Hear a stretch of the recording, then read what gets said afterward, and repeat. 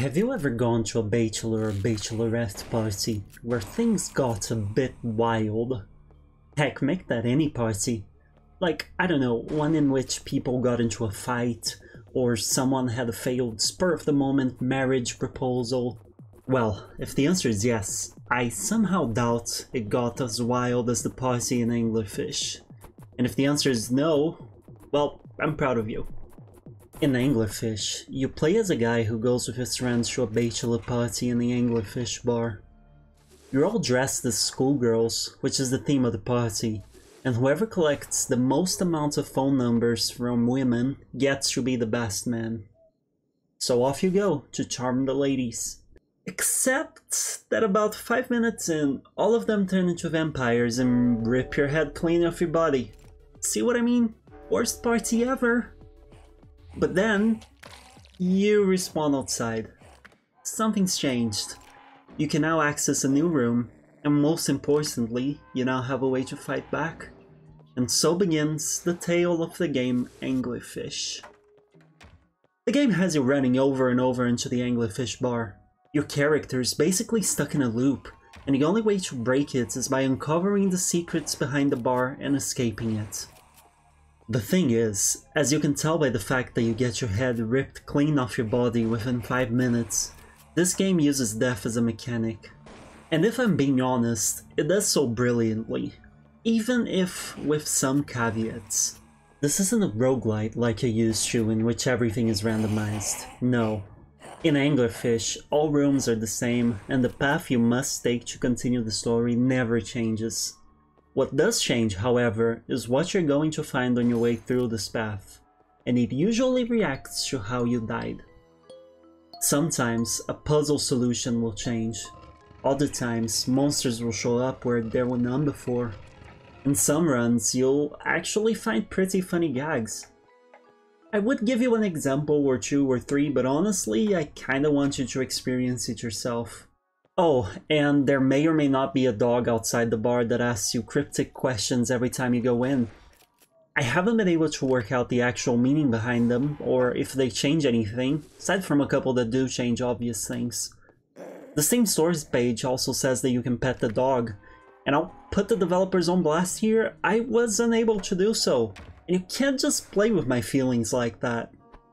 The name of their studio, Professional Villains, fits pretty well. But the truth is that, just as I haven't been able to work out the secrets of the dog messages, there are loads of things I haven't seen. This game has lots of secrets, which I really appreciate. The Steam store page shows some situations and even entire rooms in its photos that I never got to, despite beating the content currently in the game. Plus, some other content is only available through means outside of the game, namely, one door that requires a password in their website, a safe that requires a combination available in a free game of theirs, and even a door that will only open after the game gets 100 reviews on Steam. Furthermore, even the ending of the game is a secret.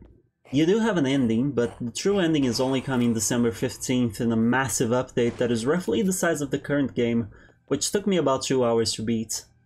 It sucks to have something so major like a true ending not be released with the game, but oh well. As the game itself pointed out, even Nintendo does that nowadays. Looking at you, Monster Hunter Rise. Doesn't make it suck any less, but what you gonna do? The gameplay itself is okay. It's a 2.5D game that has you walking around with a shotgun and shooting enemies. I mean, you can't really go wrong with that, can you? The enemies usually die in 2 shots, which can turn into 1 if you hit them from behind.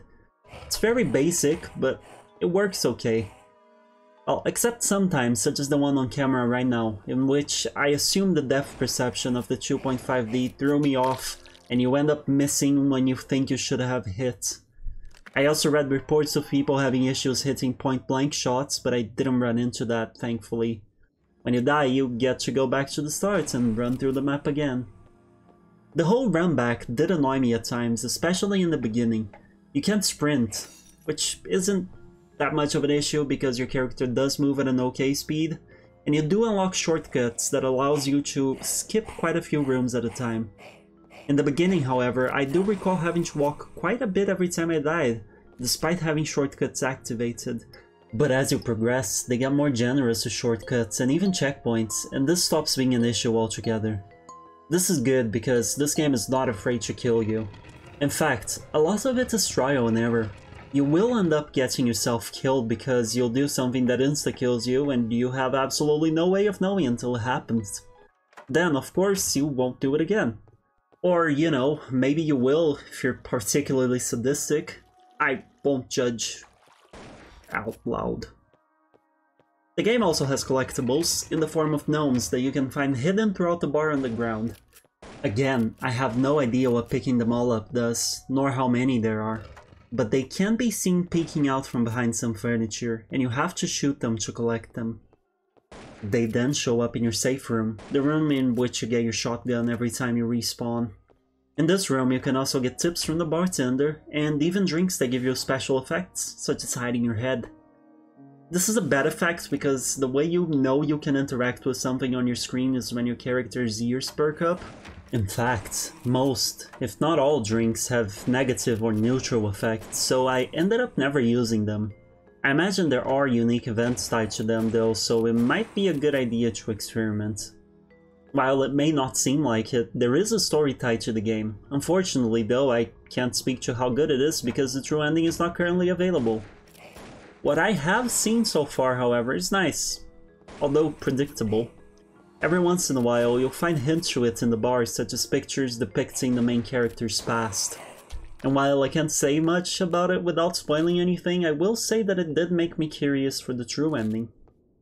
And even that seems like it won't be the actual end, as the developers will add a third playthrough with even more storyline on January 19th. With a free DLC coming afterwards if the game sells 5,000 copies by then. The game also has lots of references either to YouTubers, such as the Manly Badass Hero demo, or to other horror games, such as the discs shown on camera right now. And speaking of discs, some tracks in the soundtrack are great. Take a listen to my favorite.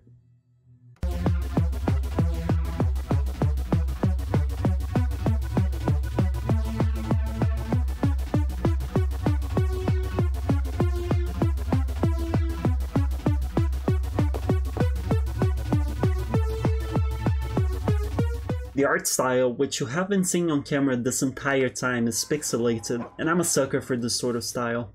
I absolutely love it, and it's what made me get the game to begin with. On the more technical side, I did run into some issues. My game crashed twice at the end of the map, which was very annoying, as I had to run back 3 times, the original and then 1 for each crash. The game also has a mechanic tied to its movement. If you're walking fast to one side and then turn to the other, you'll keep sliding in your original direction for a little bit. This has unfortunately gotten me killed more times than I can count, and again, while I understand it was intentional, it's still annoying. The camera also suffered from a lack of smoothness for me occasionally that I can't quite explain, but you've probably seen it throughout the video as well as right now.